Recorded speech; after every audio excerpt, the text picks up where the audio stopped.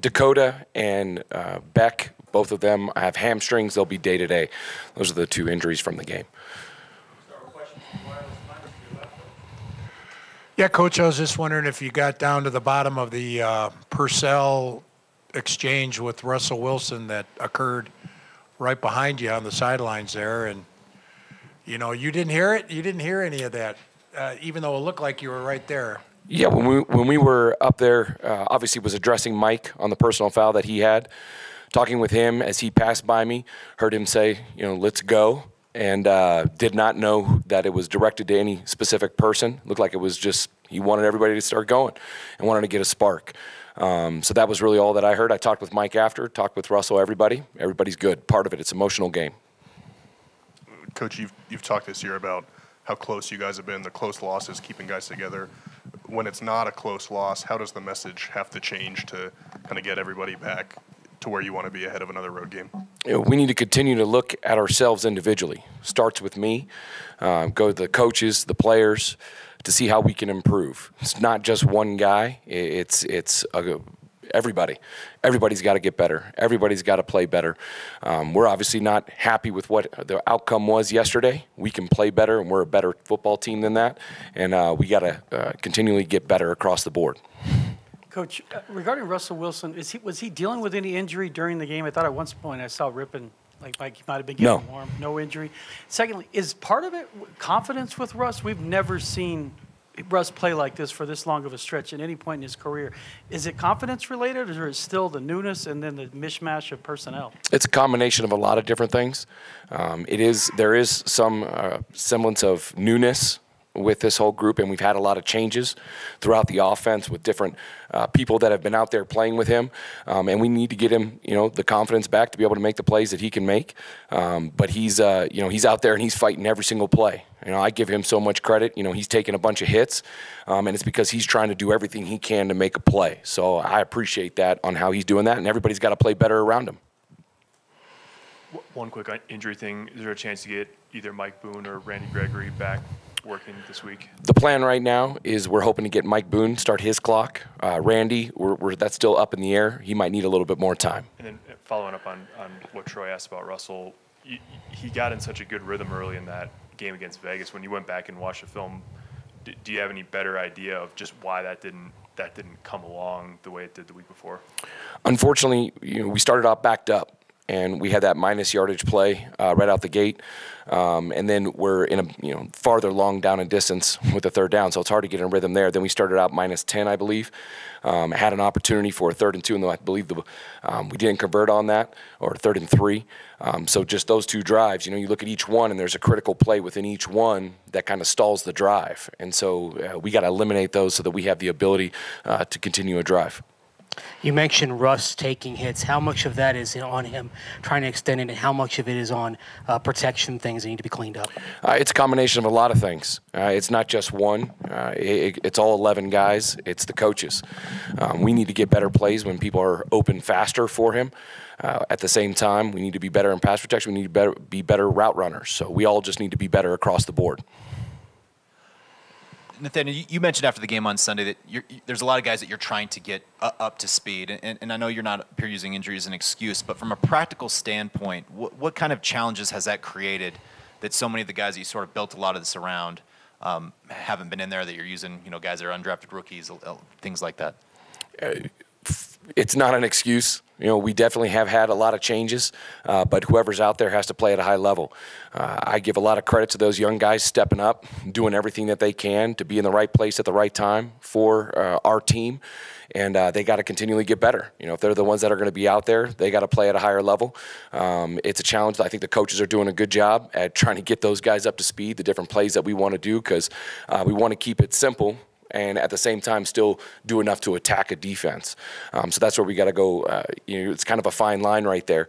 And but those guys are working very hard. They're trying to do everything they can to be able to help this football team out. Coach, at 3-8, are you aware of the fan frustration that's happening, and what is your message to the fans now? I mean, nobody's as frustrated as I am. You This is not where we wanted to be at this time in the season. None of us thought it was going to be like that, and that responsibility is fully on me. I want to be the one that can do everything to help this football team, because we as a group have to come together and find a way to win a football game. And we can't play the way that we played yesterday and expect to win a football game. So it starts with me from the practice preparation, every single thing that we do. I'm the most frustrated. I think our fans are great. I mean, they want to win, just like we all do. So, I don't blame them for being frustrated. And for me, all I know is to work, put my head down with our staff. I believe in this staff, believe in these players, and we got to get better plays, better execution across the board. Hey, I'm just curious, you've never been through anything like this, calling plays, and how do you walk the line between changing things up to try something different and trying to get good at a core something? I mean, right now, we're doing whatever we can that we think is the best for the players that we have out there. And so we're continually working at trying to find different ways to get people open, different ways to run the football. So anything that we can do, we're looking at every single thing that we possibly can to try to put the guys in the best spot.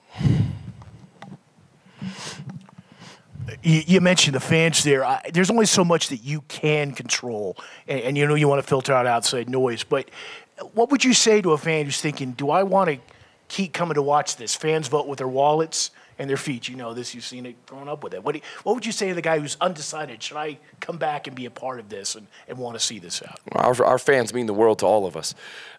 We work hard because we want to put a great product out on the field. We know that hasn't been there, especially from the offensive side of the ball. And everybody in that room, both coaches and players, are doing every single thing we can to try to put a better product out there. And we got to prove it. We have to prove it to our fans, and that's what we're going to continually do. Coach, from an operations standpoint, offensively, there's moments where you guys do things well, and then the next play something goes wrong. What has been the flow like from week one with Clint taking over to week two, now that you've had a chance to review the film? I thought, Clint did a really good job. I think we ran the ball really well.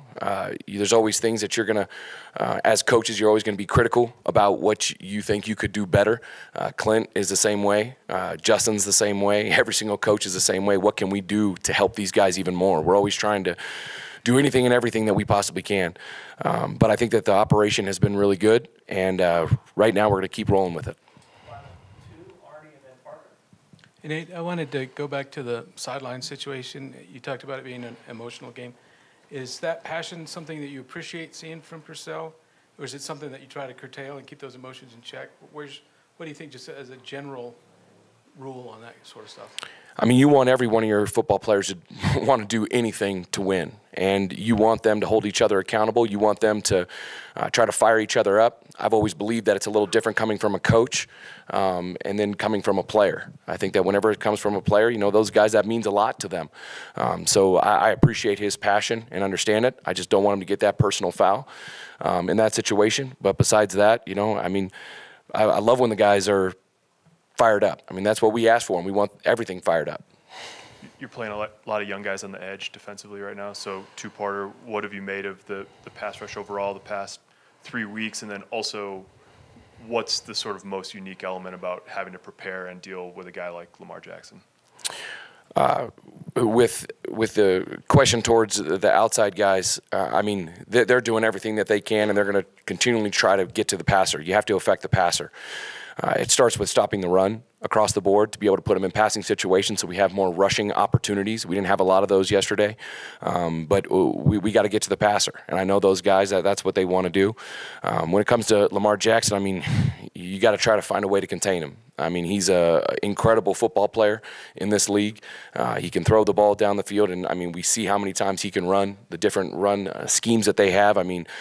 Watching their tape, Greg Roman, the offensive coordinator, has done a great job with all the different kind of schemes and motions and shifts and different personnels to be able to utilize Lamar in the run game and hand it off. So it's going to be a great challenge for our defense.